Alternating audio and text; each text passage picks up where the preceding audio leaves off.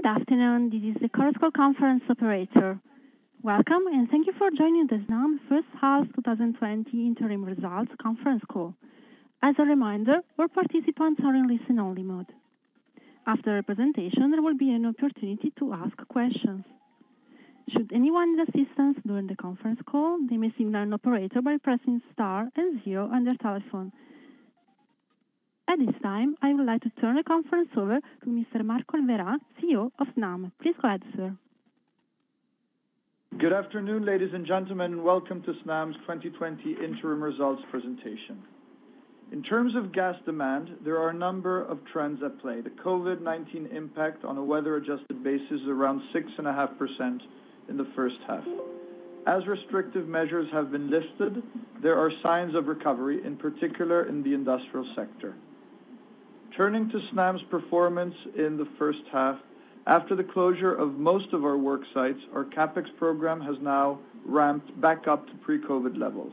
We have started the pipeline replacement between Rimini and San Sepolcro, and the public permitting process, the VIA process, on 4 large replacement projects, which are in the center of Italy and in Sicily, have also started. Thanks to the significant efforts put in place by our people and our suppliers to restart work sites, the 100 million euro full-year CAPEX delay that we had forecast in April will now be in large part recovered before the year end. Our storage and LNG facilities provided ample flexibility to the system in a period of weak demand overall. In Panigaglia, where we are revamping the second LNG tank, 31 LNG ships arrived in line with the strong performance of last year. With regards to the energy transition, we continue to grow our footprint with the acquisition of Iniziative Biometano, Mieci and Devolve. On the international front, TAP is on track to start up in Q4. Despite COVID, work never stopped. The southern gas corridor is now completely welded, and commissioning activities are occurring on the Greek and Albanian sections, including already the introduction of hydrocarbons. We have concluded the regulatory review in Austria in line with our expectations, and in July we closed the acquisition of a stake in ADNOC Gas Pipelines. We continue to optimize our financial structure. We launched the first Italian transition bond for 500 million euros. The bond was more than 3 times oversubscribed, and 70% was allocated to ESG investors. The AGM approved the cancellation of around 34 million shares and authorized a new share buyback plan. In the first half, regulated revenues grew by 1.7% thanks to higher RAB, allowed DNA, and the inclusion of energy costs for 30 million euros. As you may recall, from this year, energy costs, which previously were addressed in kind, now contribute to revenues and costs, with essentially no impact on EBITDA. Our EBITDA includes a COVID impact of around 6 million euros. This was a result of a lower commodity component in the revenues and higher costs from lower capitalizations, mitigated by cost savings that exceeded the COVID-related OPEX. Our new businesses turned positive at the EBITDA level, notwithstanding continuous investment in the platform, the startups and the investments, and the slowdown in their activities in the second quarter. Net financial charges were 18 million euros lower than last year, and the contribution of associates was in line with the strong performance of last year, excluding the one-off positive effect of 6 million that Teréga booked last year.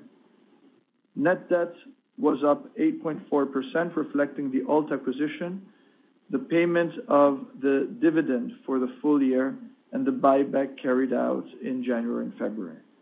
Working capital was negative this semester, with tariff-related items impacted by a change in the billing system mechanism, which we are working to normalize. Looking forward, given our solid first half results, a good outlook for our associates, favorable financial markets, and ongoing cost containment measures, we're now able to offset the expected COVID impact. And we can go back to the original guidance of 1 billion euros at the same perimeter, an improvement compared to the low single-digit percentage impact that we had forecasted at the Q1 results for net income. Moving to full-year net debt, we confirm our pre-COVID guidance of 12.4 billion, excluding the tariff working capital on a like-for-like basis, excluding acquisitions and any further buyback. All of our guidance, of course, is based on the assumption that there will be no further national lockdowns. Looking more closely at the Abu Dhabi deal, we are very pleased to have finalized an agreement with ADNOC, one of the largest energy companies in the world. The agreement is to acquire 49% of their gas pipeline assets in consortium with GIP, Brookfield, GIC, Ontario Teachers, and NH. This transaction was the result of a very competitive process. We were selected as the only industrial player in the process thanks to the recognition of our industrial and technical capabilities. The company has 20-year rights on the infrastructure that connects the upstream activities to Abu Dhabi's consumption points and export and interconnection terminals. We're investing $250 million with contracts backed by a AA counterpart in a strategic region with potential new opportunities both in natural gas and in the energy transition. In June, with the agreement for the acquisition of Mieci and Evolve, we have further strengthened our footprint in the energy efficiency sector. We entered this business through the acquisition of TEP in 2018. We have grown it organically and through bolt-on acquisitions such as TEA, a specialist in combined heat and power plants. We're now adding to the portfolio Mieci, which is focused on hospitals and public administration, and Evolve, which offers energy efficiency solutions for buildings. With this step, we widen our range of services and clients, including the public administration, where there is significant potential. Energy efficiency is a key pillar of the energy transition and of the post-COVID recovery plan. In Italy, the government is very focused on this area and has just raised the tax deduction scheme to 110%, and this can be recovered over a 5-year period. Overall, this remains still a very fragmented market with potential growth opportunities. Let's now turn to hydrogen, which continues to gain traction. On the policy front, the EU has finally launched its H2 strategy, targeting over 40 gigawatts of capacity by 2030, and a sector coupling policy. The EU strategy emphasizes a key role of gas networks to integrate renewables and the importance of coordination between the gas and electricity infrastructure. The EU strategy targets up to 470 billion euros of investments in hydrogen upstream, midstream, and downstream over the next 10 years. Many countries are now building their own plans with specific and ambitious targets. We have seen plans from Germany, Portugal, a consultation from Spain and the Netherlands, and other countries are following suit. We're continuing to strengthen our leadership in this area. Together with 10 other TSOs, we've presented a vision for our European hydrogen backbone, a 23,000-kilometer network which would connect 9 European member states. This work would be 75% retrofit and 25% new build, and would be able to guarantee flexibility and supply security at very low cost. In terms of asset readiness, we have recently tested a 10% hydrogen blend on a Baker Hughes turbine for the first time. This can compress and move hydrogen fuel blends through our transmission network of pipelines and also allow us to use the same fuel to power ourselves. This turbine will be installed at our compressor station of Istrana in the north of Italy in 2021. We are also working to develop partnerships and pilot projects and looking for opportunities to invest in leading technologies along the hydrogen value chain. In the first half of 2020, we have also delivered sound progress across each of our ambitious ESG agenda items. We continue to reduce emissions on the environmental side. On the social side, during COVID crisis, we've played a strong role in the social response effort nationally. On governance, ESG KPIs are now enshrined in our remuneration plans. We confirm our strong commitment to ESG, which is at the center of everything we do. Thank you for your attention so far. I will now hand over to Alessandra. Thank you, Marco, and good afternoon, ladies and gentlemen. Adjusted EBITDA in the first half was 1,107 million euro, down 4 million compared to the same period of the prior year. As Marco mentioned, from this year, the recognition of energy costs, which were addressed in kind until 2019, is included in the regulated revenues and cost lines, but remains essentially neutral at EBITDA level. Therefore, in this slide, we have represented regulated revenues and other core items net of energy costs. The decrease of regulated revenues is due to a decrease of the commodity component year-on-year of 15 million due to the volumes also related to COVID and as compared to a very strong year-on volumes in 2019. Higher tariff RAB and allowed D&A of 17 million compensated by a gradual reduction of input-based incentives. The increase in core fixed costs of 3 million was mainly due to lower capitalization for 4 million related to the lockdown, partially offset by lower costs, mainly due to savings and COVID. On top of this, last year we benefited from the release of a pre-retirement fund for 2 million euro. In the first half, we've also benefited from lower accruals for 6 million euro, and the new businesses contributed positive for more than 1 million for the first time, despite the slowdown suffered due to lockdown and continuous investment on the platform. We expect them to gain momentum in the second part of the year. Adjusted net profit in the first half 2020 was 578 million euro, essentially flat compared to last year. This was driven by the operating performance just commented, lower net interest expenses of 18 million euro, thanks to the full effect of the liability management executed in December, the natural bond rollover and treasury management optimization, and the OLT financial income. The slight decrease year-on-year of the contribution from associates owing largely to the one-off effect of 6 million related to a tax release happened in 2019 in Teréga. TAG had instead a better performance which compensated Interconnector UK decrease and Italgas decline due to a new regulation. The lower taxes are due to a decrease in earning before tax and the reintroduction of ACE. Cash from operation was 749 million euro, including 150 million of working capital absorption that includes 113 million of tariff-related items, also because now we receive some billing information from Acquirente Unico, which has temporarily lengthened the billing timeline, and 32 million of balancing activities. Cash flow from operations fully cover CapEx and CapEx payable, and partially financial investment outflows, mainly OLT, and some other cash items occurred in the first half. Other outflows for the period have been the dividend payment for 770 million and the share buyback for 111 million carried out between January and February. This led to a net debt at the end of the semester of 12.9 billion.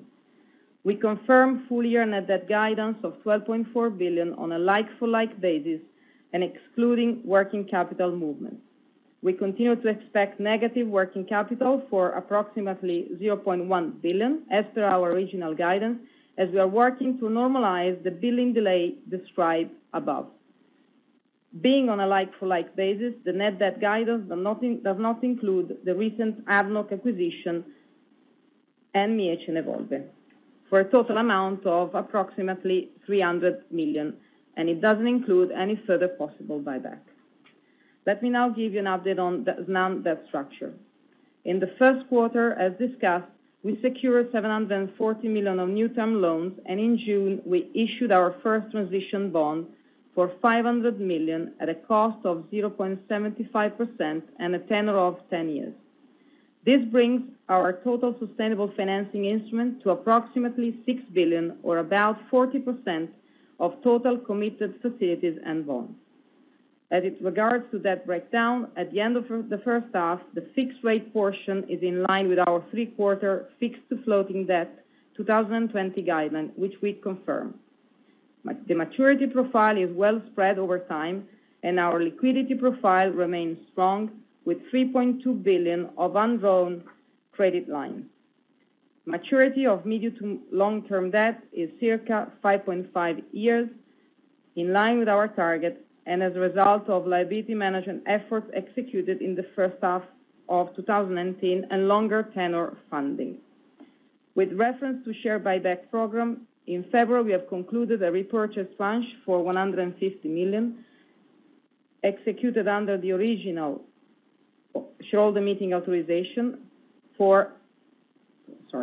and we have obtained in June the approval for a new share buyback program for a maximum amount of 500 million worth of share, and we have also cancelled in June at the AGM the cancellation of circa 34 million shares. We are now ready to take any questions you may have. Excuse me, this is the Chorus Call conference operator. We will now begin the question and answer session. Anyone who wishes to ask a question may press star and one on their telephone. To remove yourself from the question queue, please press star and two. Please pick up the receiver when asking questions. We ask participants to ask only 2 questions before returning to the queue. Management will take 2 participants' questions before answering. Anyone who has a question may press star and one at this time. We will pause for a moment as the callers join the queue. The first question is from Harry Weber of Bank of America. Please go ahead.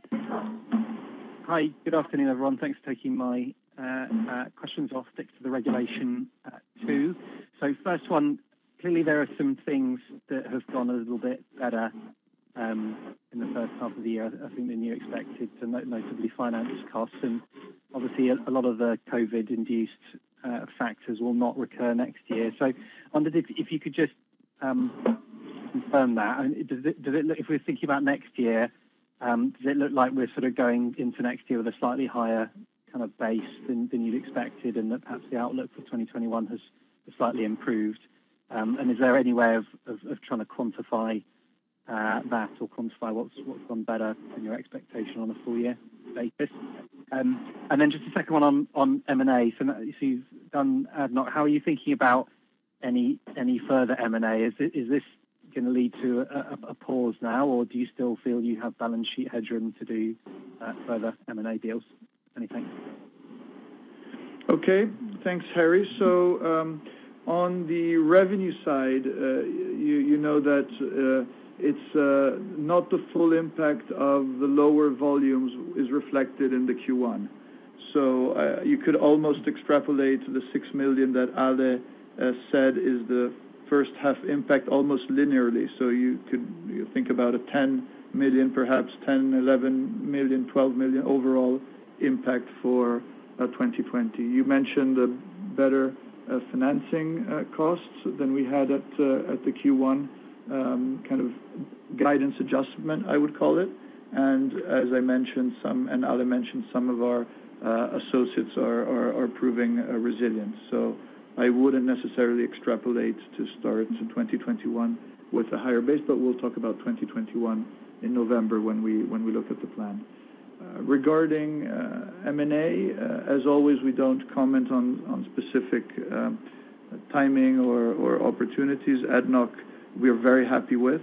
It's a relatively small investment in a very secure contractual framework. It's a very strategic partnership that we're in, both with the financial investors and with ADNOC, and it's a key region that, as you may have seen, has announced the latest 2 records when it comes to solar costs.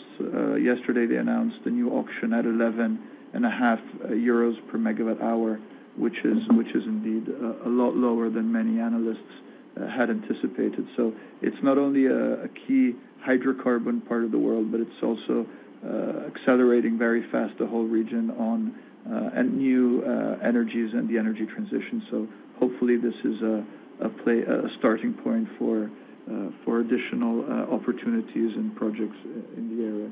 Regarding the headroom, we've mentioned previously we see 57.5% as our reasonable kind of upper limit, although technically speaking we could go as high as 60, but I'd like today to confirm the 57.5. Okay, many thanks. Thank you. The next question is from Javier Suarez of Mediobanca. Please go ahead. Hi, good afternoon, and thank you again for taking my questions. One is on the hydrogen opportunity. The question is when the company is going to update us in November on the business plan, does the company intend to extend the length of the business plan in terms of number of years to reflect that hydrogen opportunity? I'm asking this because I have the impression, hearing from other companies during their quarterly reporting, that companies look at the hydrogen opportunity as a kind of a medium-term thing. When I have the impression that maybe companies like your company will have to accelerate on capex to be an enabler of that opportunity. Do you think that is a fair statement? That's the first question. The second question is on your conversations with the Italian energy regulator. You can update us on any potential development of the possibility of giving some remuneration for the fully depreciated assets with a regulation kind of mirroring the one that Spain has. And the third question is on the simplification decree.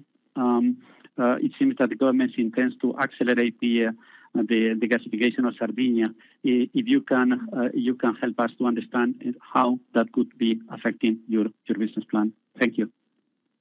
Very good. Thank you very much, Javier, for your question. On the first point, I think if you look back at last year's plan, we were already giving long-term outlooks for the growth in the RAB, which remains a significant part of what's driving the rest of the plan.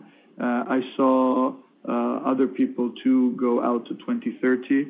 We're still drafting the plan. What we may do, like we did before, is give some flashes on the outer years, but the plan will remain in the same time horizon with the granularity that you are used to seeing. But we will try to provide as much guidance as we have.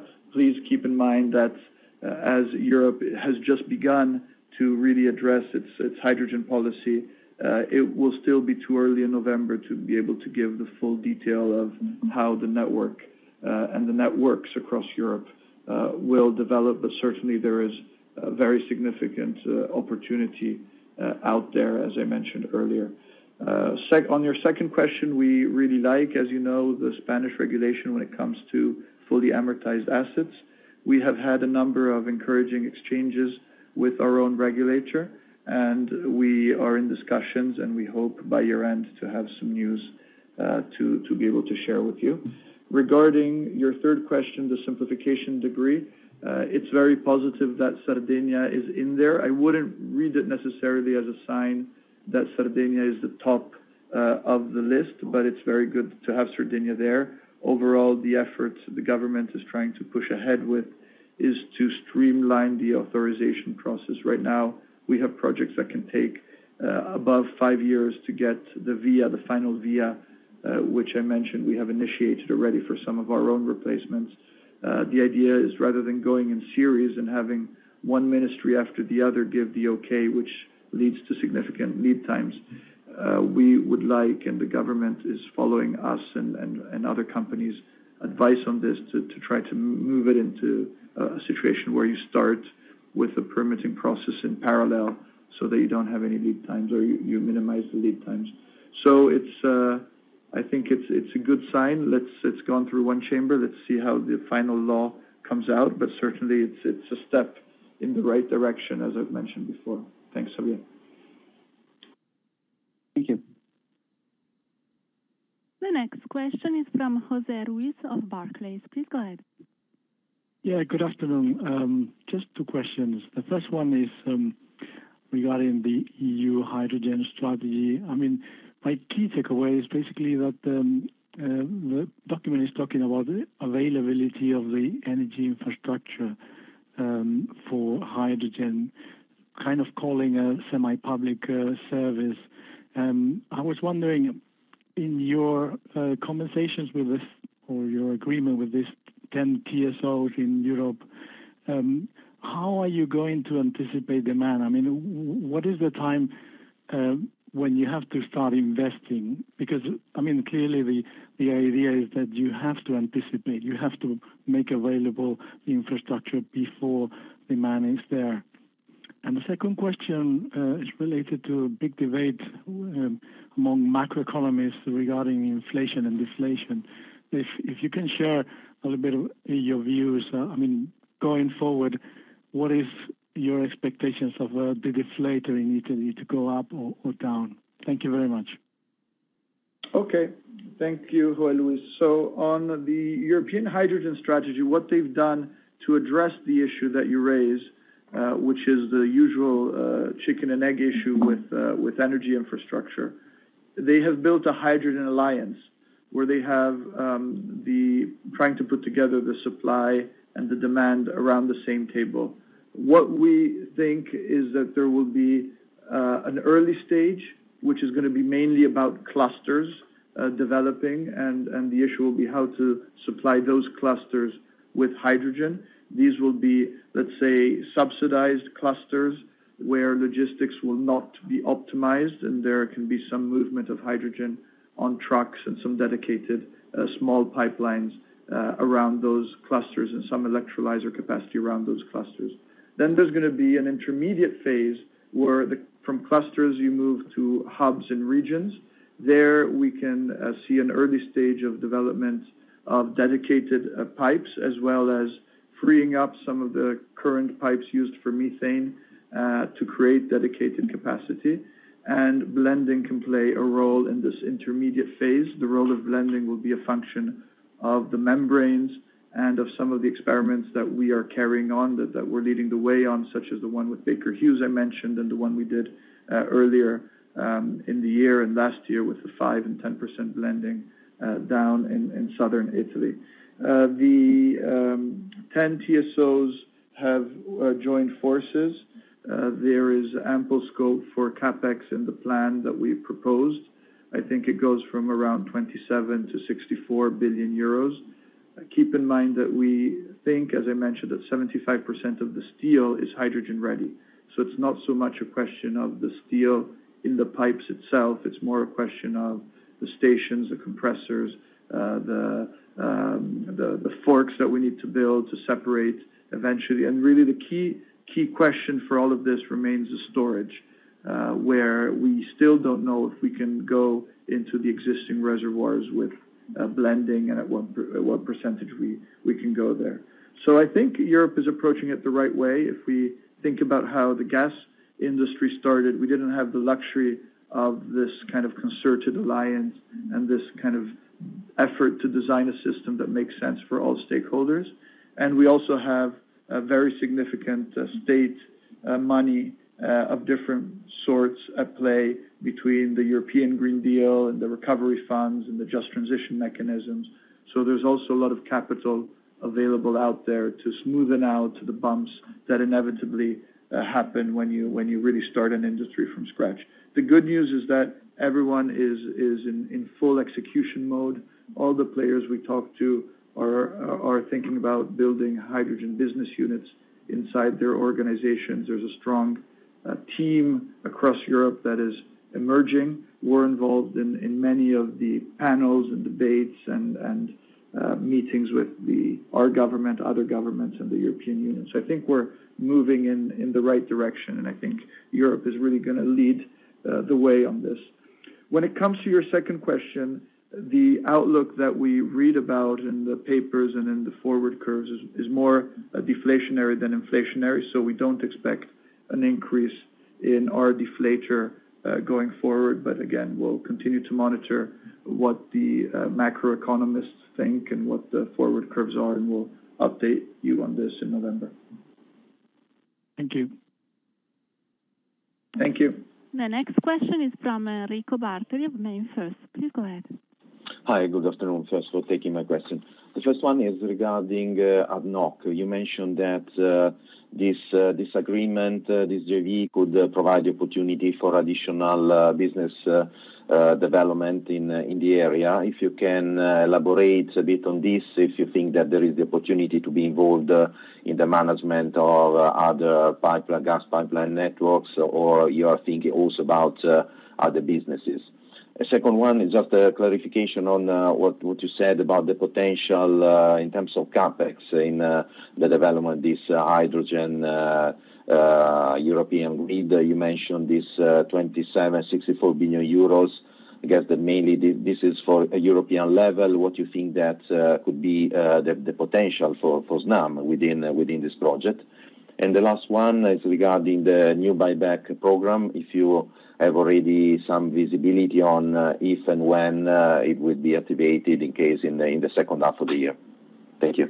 Thanks, Enrico. So I don't want to create expectations in the Middle East, but certainly it's an area where they are very attracted to what we are doing in CNG and in small-scale LNG. They have a lot of their own gas resources, and they see an opportunity to use gas which they can sell at a much lower margin, and this is true for many countries in that region, than they can sell diesel or oil at globally, to use that gas domestically, both in cars, CNG, and in trucks. And there's also, of course, an opportunity in hydrogen. Today, in the region, like in most countries in the world, the electricity and solar projects are completely disconnected from the molecules. And as they have led the world with these recent record-breaking big capacity auctions, it's 2 gigawatts for this one, and I think it was a similar size for the previous one. The opportunity to turn some of this electricity, especially they will have a lot of excess renewable in the very warm, very sunny days, turn some of that into hydrogen for domestic use to, again, free up the export potential, I think, is a common thread. So, we have the Snam Global Solutions, which is targeting NOCs to sell our own capabilities and technologies and services. The opportunities are a little bit around Snam Global Solutions, and partnering with ADNOC gives us a footprint in the whole region, as well as trying to develop some of our energy transition startups, giving them a window onto that part of the world. Regarding the third question, your second question was around the hydrogen capex and the 10-year and the 10 TSO plan. As I mentioned, the flagship, the high-level capex opportunity is between 27 and 64 billion. That's what's been identified in our work with Navigant. This is overall. We have a share of that which is below our share of, let's say, natural gas transported in Europe. So if we have a 20-something% share of the European gas market, our share of that capex is below our share of gas, because our network is quite ready, actually, and some of the replacements that we have to do anyway, regardless of hydrogen or not. But we'll try to give you as much clarity as we can in November. Regarding buybacks, as you know, we don't give guidance on our buyback initiatives, so you'll have to follow us to see what we end up doing. Thanks, Enrico. Thank you. The next question is from Stefano Gamberini of Equita SIM. Please go ahead. Sorry, good afternoon, everybody. 3 questions, if I may. The first regarding your CapEx planning for coming years. If I'm not wrong, during an interview on a press, you said that you can add 1 billion CapEx in your current business plan if some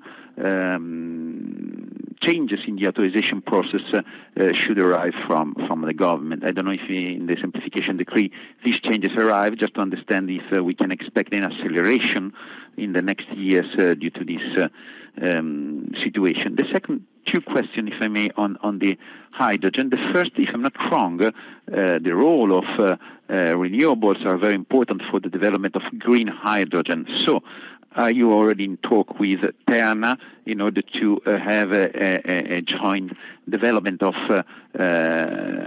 renewables in order to be an enabler of hydrogen growth in Italy or not? And do you think that this could be a sort of way to follow in order to accelerate the process?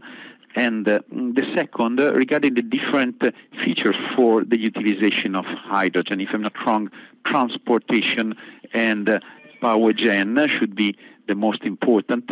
What are, in your view, the real trigger that could accelerate the hydrogen in the next years from the transportation, from the power gen, from industry, from heating? I don't know. What do you expect about that? Thank you.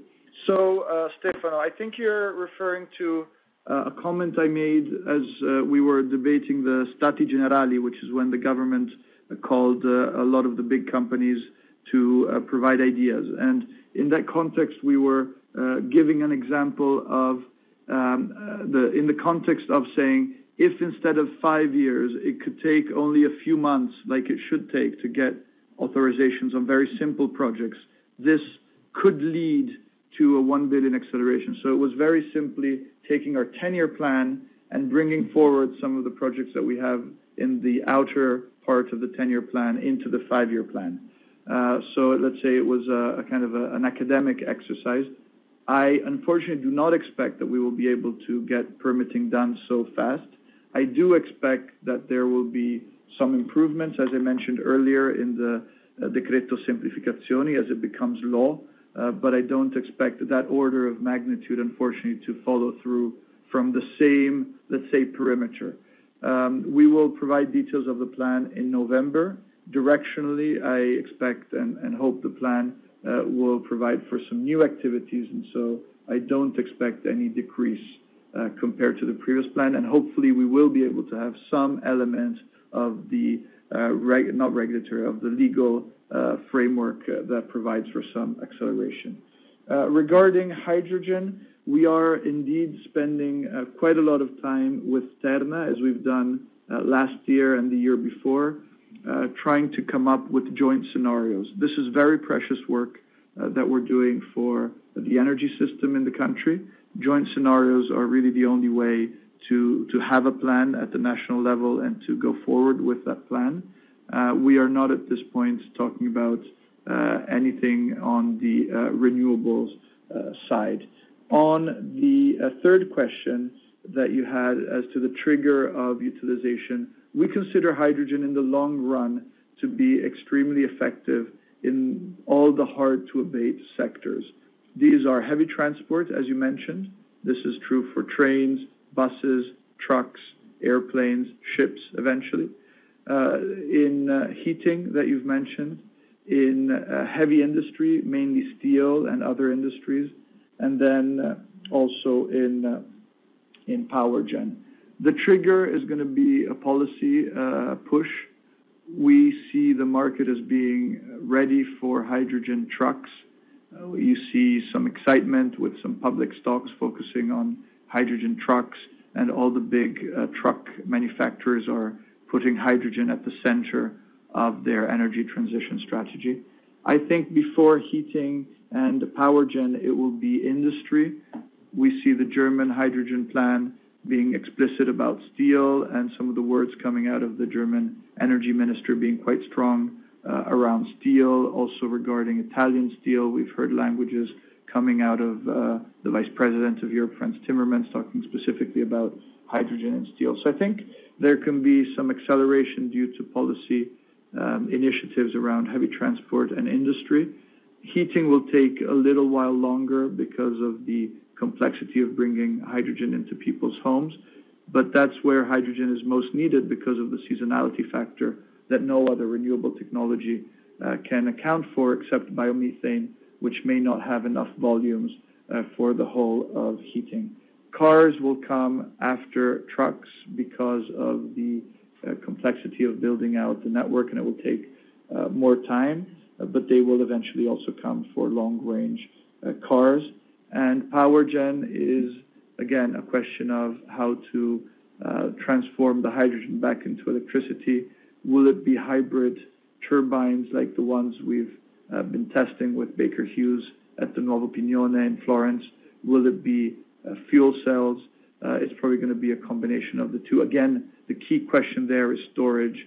And as we look at storage, the cost advantage of hydrogen storage versus battery storage is quite significant for mobile use and also for stationary use.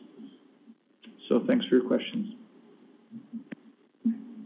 The next question is from Olivier van Doosselaar of Exane. Please go ahead. Yes, good afternoon, and thank you for taking our questions. First one will be on hydrogen again. Coming back a little bit to stuff that you said before, but when we look towards 2030 and those 40 gigawatts of electrolyzers that will be built, what do you think will be the biggest source of consumption from the hydrogen coming out of that? Will it be parts of dedicated industries and sectors that would be fueled fully on that hydrogen, or do you think it will mainly be the blending of the hydrogen in the existing gas network as sort of a source to enable the upscaling of production in this first phase? And then linked to that, who do you expect would be operating the electrolyzers and actually commercializing the hydrogen? What kind of players will that be? Industrials, or will it be utilities, or are you thinking about others? And then a second one just on ADNOC. I was hoping if you could maybe give us an indication, sorry if you've done it already and I have missed it, but if you could give an indication on what you expected the P&L contribution to be from that stage, that would be great. Thank you.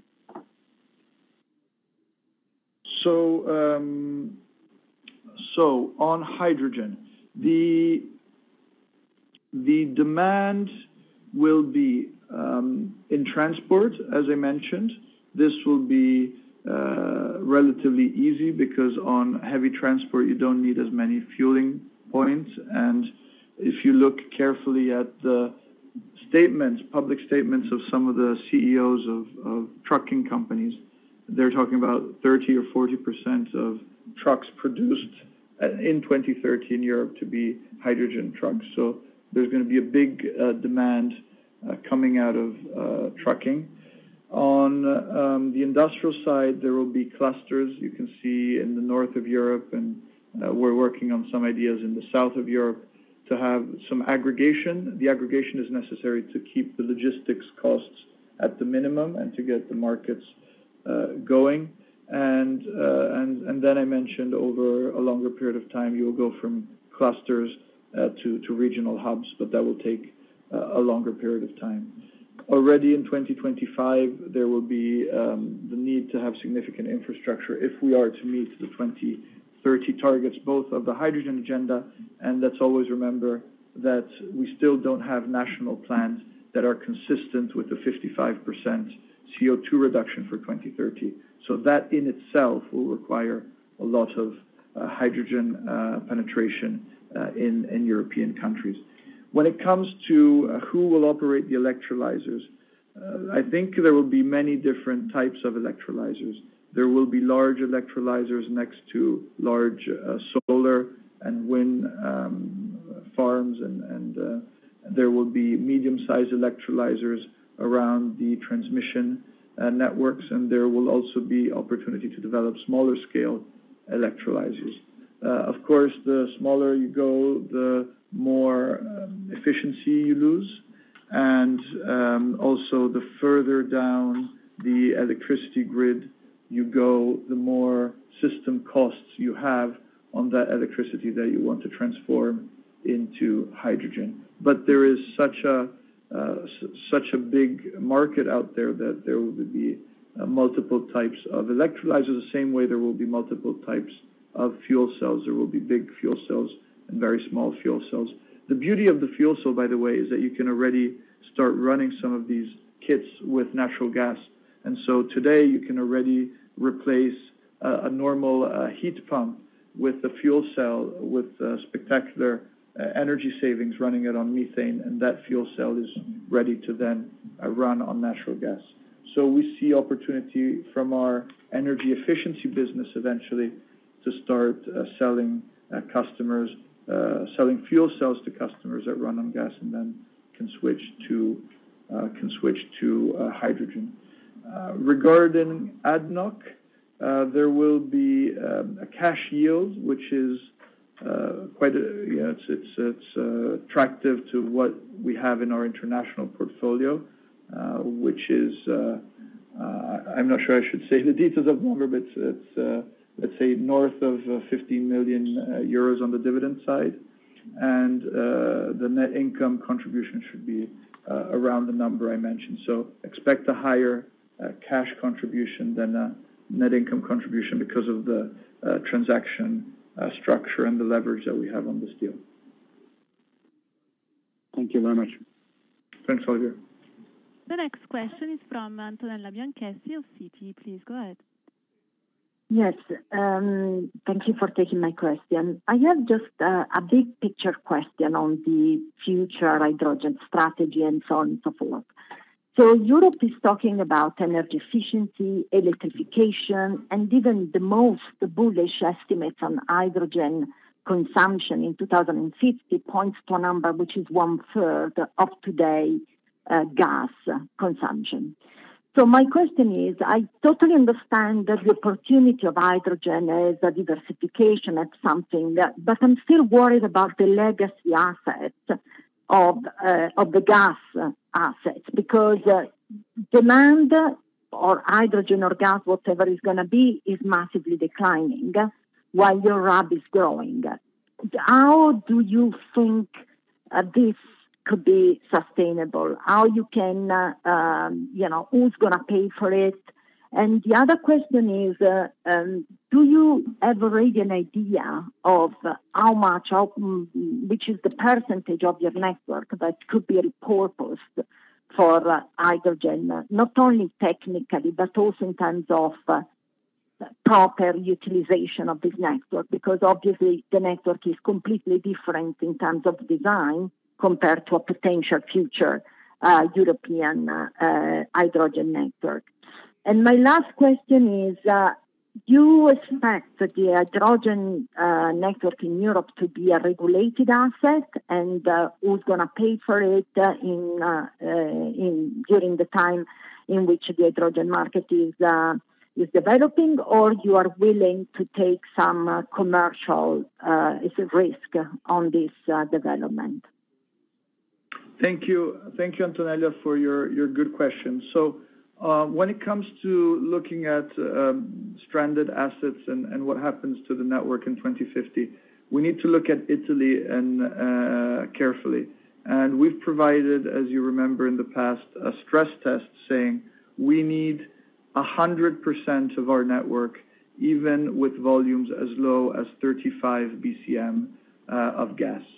Now, and we need 100% of the network, so this means zero stranded parts of the network in 2050. Actually, that scenario was done even in 2040 at 35, which is significantly below what we have with Terna as our joint scenario, which assumes more or less a stable gas demand out to 2040. As we look at replacing gas with hydrogen, you need more volumes of hydrogen to have the same calorific power as natural gas. So as we look at the long-term strategy for Italy, which has been shared in draft format and is in the process of being sent to Brussels or updated, it's in the process of being discussed, which is not based on any import of hydrogen. We see volumes of, call it around 10 million tons, which we think is significantly underestimated because of the lack of import. And then we see volumes of biomethane of similar size, around 10 billion cubic meters. That already gets us in 2050 very close to that 35 BCM. So as we project forward our network use, we need it all. But more importantly, if you look at the German hydrogen strategy, they will need, and they have stated that they will need, very significant hydrogen imports. And if you look at the progress that we are making in Italy and that Germany is making in Germany in building out renewables, we will need to outsource a lot of the renewable development to where we can execute this. So we see a significant opportunity for Italy to become a hub, not the only hub, but a hub for imports, and it will not all be based on imports. So we see opportunity to significantly increase the outlook for hydrogen compared to what is in, let's say, last year's long-term strategy draft. So under any circumstance, even the most aggressive electrification and reduction of molecules, we still need all the network, because I'm coming now to the second part of your question. It is 10 times cheaper to move renewable molecules around than it is to move renewable electrons around, and it is 20 times cheaper to store renewable molecules than it is to store renewable electrons. So as you look at the merit order of our infrastructure compared to any other competing infrastructure in the short, medium, and long term, the advantages are quite clear. So again, we're happy to share more about this in November and keep you updated as the European strategy evolves. I don't know if it will be regulated or contracted. What I do know is that nowhere in the world any midstream infrastructure has ever been built without contracted offtake capacity. So as we have shown with TAP and ADNOC, sometimes we even prefer to have long-term contracts compared to regulation, because it provides for the same certainty of offtake without regulatory review periods in between. Thanks, Antonella. The next question is from Meike Becker of Bernstein. Please go ahead. Hi, thank you very much for taking my question. And one more, continuing on the hydrogen theme, if you don't mind. And on your comment of exports and imports, on a European level, how do you see this developing? Do you see the hydrogen being produced mainly in Europe and then transported around Europe from the production hubs? Or do you see scope for imports of hydrogen into Europe, for example, from the low-cost production hubs in the Middle East? Thank you. This is a great question. So a solar panel in Abu Dhabi, we say, costs 11 euros per megawatt hour. A solar panel in Central Europe can cost today 3 to 4 times that. Of course, costs are coming down everywhere, but it will be much more efficient to import hydrogen. The cost of liquefying hydrogen or creating ammonia from hydrogen and then transforming that ammonia back into hydrogen is very expensive. So wherever there is a pipeline potential, and this is the same as was the case with natural gas many years ago, wherever there is a pipeline potential, there will be significant imports of hydrogen. There will be also imports of blue hydrogen for sure. Some environmentalists consider blue hydrogen a detriment to green hydrogen. We think there should be at least a period of time when there is technological neutrality so that the hydrogen downstream and midstream infrastructure can be developed, and we can then in 20, 30, 40, and 50 begin to phase out blue if we have enough green. So there will be significant imports of hydrogen into Europe simply because of what I said before. And if you look at the numbers of the ambition that we have in terms of gigawatts we need to build in Europe to get to 55% reduction, and the progress that we are making, not because of regulation, not because of laws, but because of local opposition to some renewable projects inside Europe, the plan is indeed to import big volumes. And because of Italy's proximity to North Africa, because of the advantages of installing solar infrastructure in North Africa, because of the preparedness of North Africa, even if from the outside it could look like an unstable part of the world, we have had as Snam and other companies many decades of successful technical, industrial, and commercial relationships with some of these countries that have been exporting energy to Italy for many decades. So thanks for that question. I think it's going to be a combination of domestically produced hydrogen, locally produced hydrogen, regionally as well as internationally produced hydrogen for Europe. Thank you. Thank As you. a reminder, if you wish to register for a question, please press star and 1 on your telephone. For any further questions, please press star and 1 on your telephone.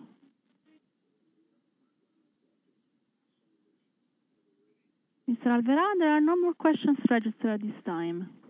Okay, I'd like to thank everyone for the attention and the questions. A lot of questions on hydrogen. We look forward to continuing to talk over the coming weeks and months, and to seeing you all at our update in November.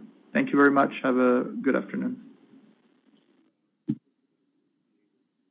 and gentlemen, thank you for joining. The conference is now over. You may disconnect your telephones. Thank you.